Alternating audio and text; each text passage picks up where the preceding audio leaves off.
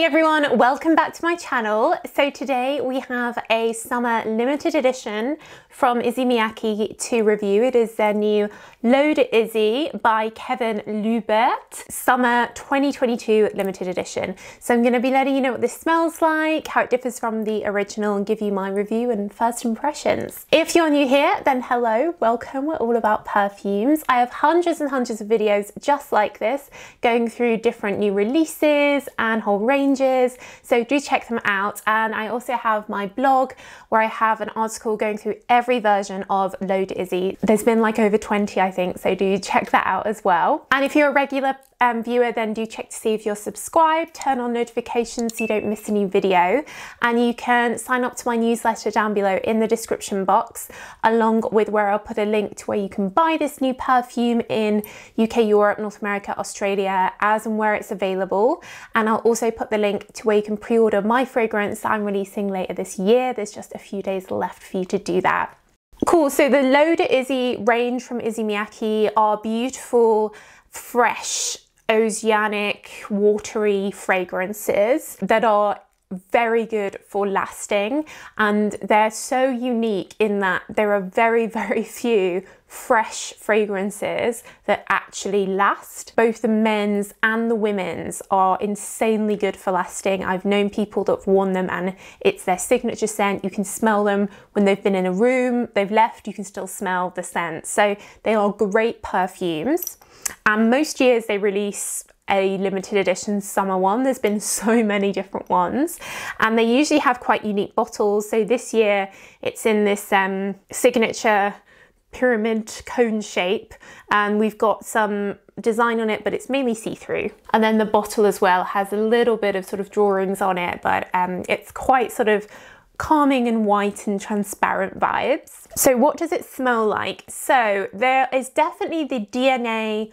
of L'Eau de ISSEY in here, that aquatic-y wateriness. There's also a fair amount of neroli, so it's quite lemony. There's a bergamot note. I get the neroli, like that green lemoniness. But as it starts to settle, what you then get is some tropical frangipani notes, some orange blossom, and some coconut milk. So it settles to become a real frangipani coconut scent.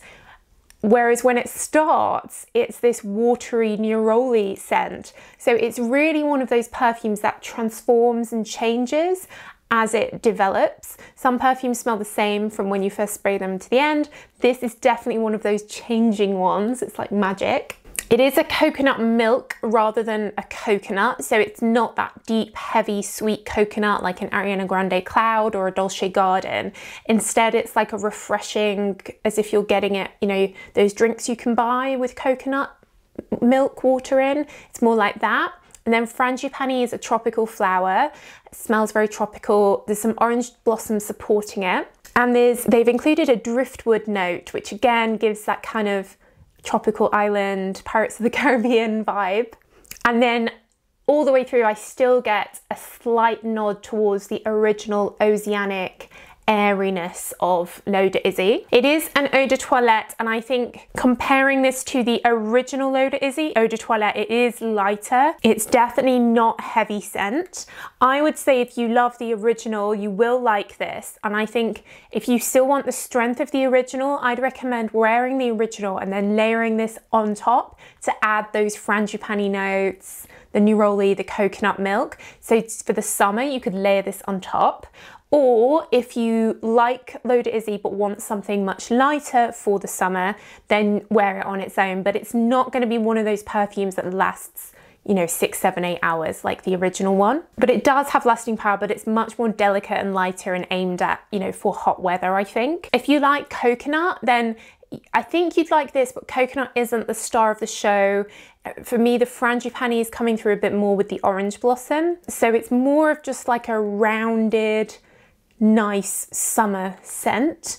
I don't think it's overly unique, but it is nice and it smells like quality. For me, I would definitely layer this on top of the original to get the lasting power, but I know that a lot of you live in really hot countries and you don't want that strength, so this might be ideal. It's definitely got a calming tropical vibe to it. I feel like I'm sort of sat you know, having breakfast on the beach on an island, you know, with driftwood coming in, frangipani flowers around me. You know, it feels very calming and relaxing, which I think is what you want from that kind of summer perfume. So it is Soki approved. It's a nice scent. It's well composed. I wish it was a bit stronger, but I know that's what I should expect from a summer perfume. And if you're wondering, by the way, who Kevin Loubert is, they're a French artist. So this obviously includes like his artwork on the bottle and the packaging.